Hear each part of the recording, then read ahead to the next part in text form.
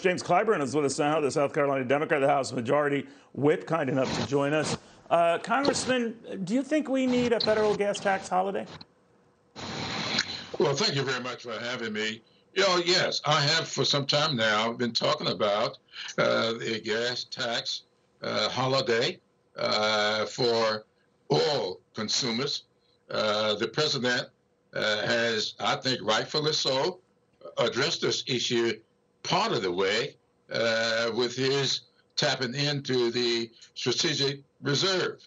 That's fine, but I don't think that goes quite far enough. We need to equip especially rural Americans with some relief with the gas tax. We've done that when we were trying to get this economy back on track after COVID-19. We gave a lot of relief to a lot of business people, a lot of restaurant owners, and other people who were having difficulty.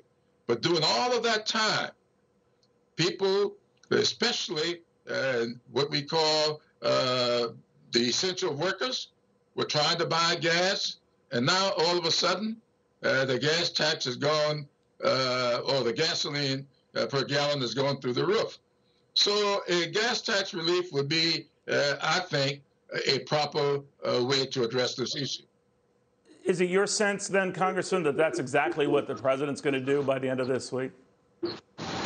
Well, I don't know exactly what the president's going to do. I have not talked to the president about this, but I think from what I've heard today, that this is what he is considering, and I think is a good thing. Now, I'm no expert when it comes to economics, but I do talk to people. I've been traveling this country quite a bit within the last 30 days.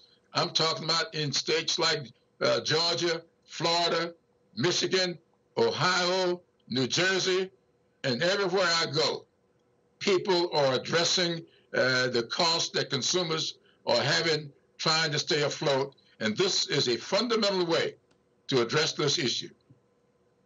All right, you say you're not an expert on economics. I would disagree with that. You've had some very good economic discussions with me. But Congressman, I'm wondering, you're very good at politics. In fact, many people say if not for you, Joe Biden wouldn't be in the White House right now.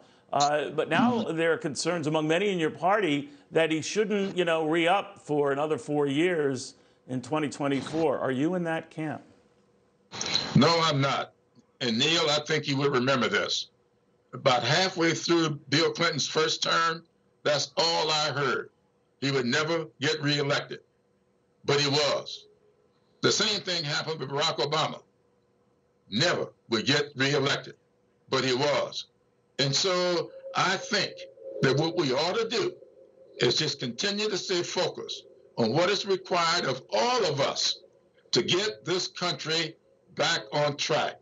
I am in the camp of people who believe that the country needs to address some fundamental issues and stop going off on all these tangents. And that's what we're trying to do, talk about whether or not the president should run again, and we have not gotten to the midterm elections yet. Let's get these. Well, I think a lot of them are alarmed by what's happening with the economy. I know the president says we're not in a recession. Others disagree with that. Just out of curiosity, do you think we are in a recession? Well, for a lot of people, we are. There's no question about that. If you can't afford to buy gasoline, you are in a recession. The investor class in this country is not losing any money. Individuals, yes. But as a class, investors are still making money. Corporate execs are making plenty of money. That's not the issue. But investors, when you say investors, they're losing money on the market. You know that, right? I mean, I said that's the pretty investor obvious, right? class. As a class, okay, well, investors. That's a large class of people who trade stock, right? That's true. I'm not one of them. But okay. The people. Well, let me ask you, while we're on that subject, sir, while we're on the subject, when you hear all this talk within your party that Joe Biden shouldn't run, it's that he's too old and, he's showing his age. Is that a concern? Do you think that's a legitimate concern? I don't think he's too old, no. I just heard a 95-year-old lady today who many TV stations have had on, the grandmother of Juneteenth. 95 years old. And I have been saying, and I will say again, age is chronologically a thing to talk about. The individual determines what is too old, not the calendar. You know, when you talk about Joe Biden, at his age, he's 15 years younger than one of the sharpest people I've heard from today. Miss Ola is a very sharp woman at 95.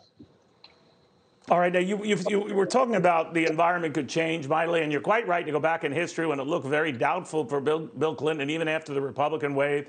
He came back a couple of years later and got reelected by a comfortable margin. The difference with Bill Clinton, we're told a lot, Congressman, is that he was flexible. He could, read the writing on the wall, see which way the parade was going, and in his case, get in front of it. There's skepticism that Joe Biden can do the same thing.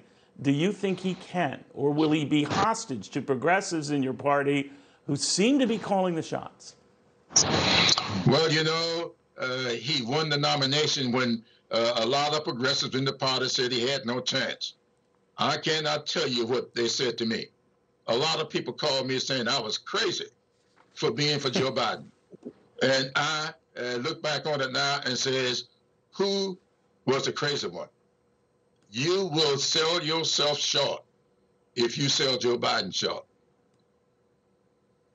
Fair enough, Congressman. Very good catching up with you. James Clyburn, the House Majority Whip, a very close confidant of the president, was in the president's corner, particularly in South Carolina, at a crucial moment that helped pave the way for then candidate Joe Biden to become the president of the United States. He was a big part in that.